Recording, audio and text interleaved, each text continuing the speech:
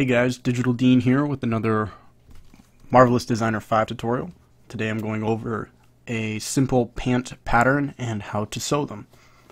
What I see a lot of people doing is they're not sewing them correctly. So you have to remember that it's crotch to crotch and then its own seam to its own seam. So here I've set up a simple pattern. These curved marks are actually the pocket where the crotch hangs in, and that will go in between the legs, right between the groin area. So how you sew it is you start either on any side you want. So this is the inseam, so it's seam to its own seam, and you'll see how it pops up as and you can see the seam lines. And I have symmetry on. I copied them all symmetrically, so anything I do on one side, it'll automatically happen to the other. And you just do that by copying and then doing symmetrical paste after that.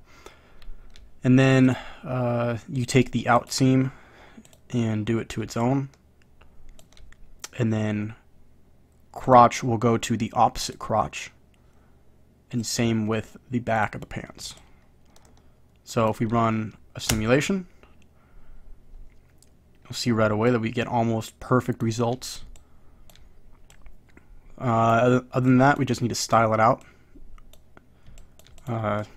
adjust things a little bit. Obviously I don't have a waistband on it.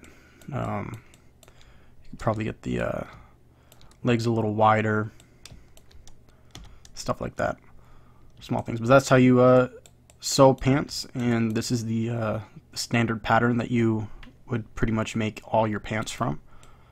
Thanks for watching. If you guys have any other questions, drop a comment. Other than that, like, subscribe, and catch you guys in the next video.